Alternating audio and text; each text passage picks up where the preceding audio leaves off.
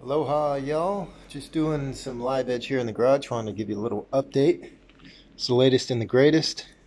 We have a thinner resin here, so put a bead of caulk around, keep the stuff in there. But yeah, the reason I'm only doing it to this level, about a ½ inch deep, is because we are putting some flowers in there.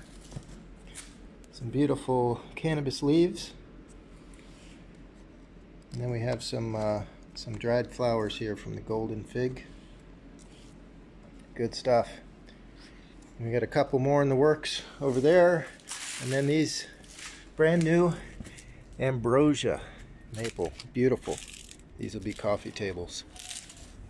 Absolutely gorgeous.